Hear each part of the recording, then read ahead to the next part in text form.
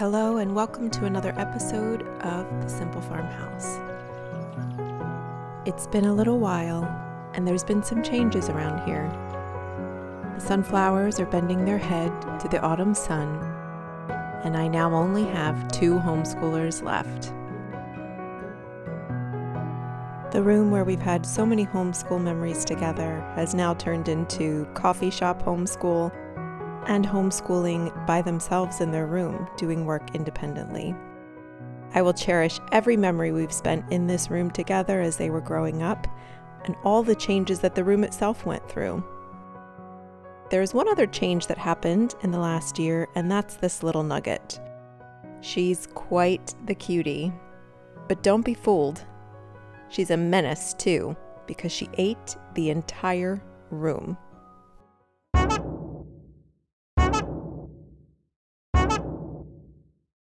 Bookcase, the windowsills, the chairs, the table. She took pieces of it all. It's okay though. I'm going to reimagine this room and make it a cozy dining space for our family where we can lounge, eat together, and make coffee in the morning. I've really been drawn to these darker, moodier colors that have a touch of English cottage to them.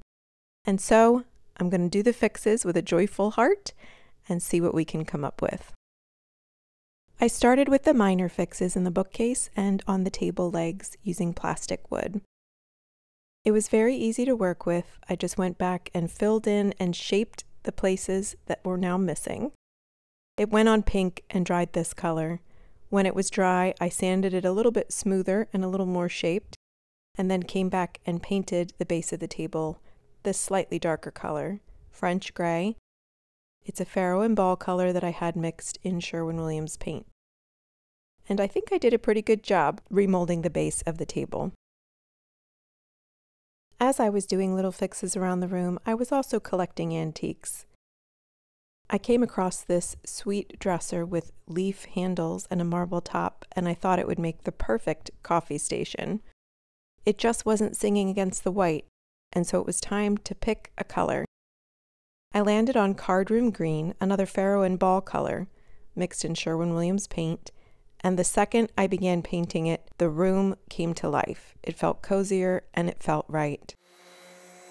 The tabletop also needed to be sanded back so that I could fix those corners that the puppy had chewed.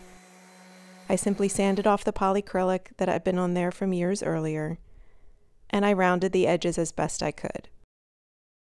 Not all of them could be done perfectly, but I think the places where it couldn't be, I smoothed it as best I could, and it looks a little antique, and that's perfect for the theme of the room.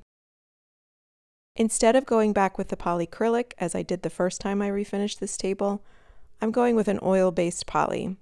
I think it will be stronger and better suited for the way we use this table, and it'll also add a touch of warmth to the wood top since I won't be staining it.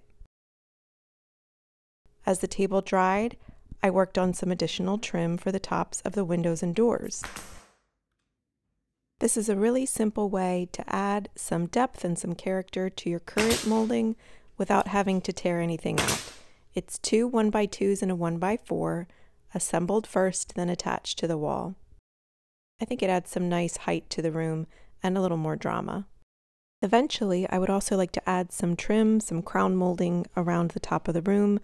I think it just helps to blend that pop of color into the white, and it looks very English. But for now, I'm going to work on adding some cozier elements to the space and save that for phase 2. These pair of sconces came from Amazon with rechargeable bulbs and a remote so you can control how warm, how cool, and how bright they are. I'm going to put them in the window seat here just to make it extra cozy and have a little moment. After hanging them, I think that I would like to look for a different shade, maybe one that has a pattern on it that feels a little more English. I do need some shades here, and I should note that that leather chair came from Facebook Marketplace. So did this mirror, and I will show you the full reveal of that in my next video. But this little dresser is much happier now in its new color surroundings. I think it just sings so much more than it did before. I can't wait to add a DIY marble shelf where I'll store our mugs. a sconce, some art around the room. We do need some window coverings and a few other details to pull this together.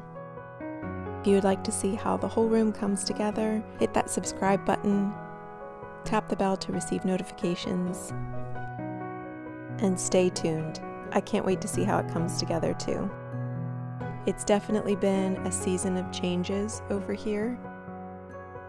I don't know that I'm always ready for them, but I'm along for the ride and I'm soaking up as many moments as I possibly can. Until next time.